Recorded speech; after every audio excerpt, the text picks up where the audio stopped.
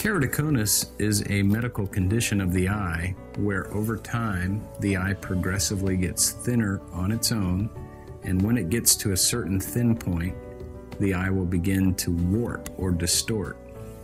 Because of the thinning and the distortion, LASIK is not an option for people who have keratoconus.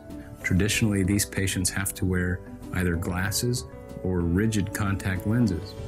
Once those options don't provide them with comfortable and adequate vision, then surgical options do exist. Traditionally, the only surgery for keratoconus has been a cornea transplant. Cornea transplants are highly successful and are the most common organ transplanted tissue in the United States.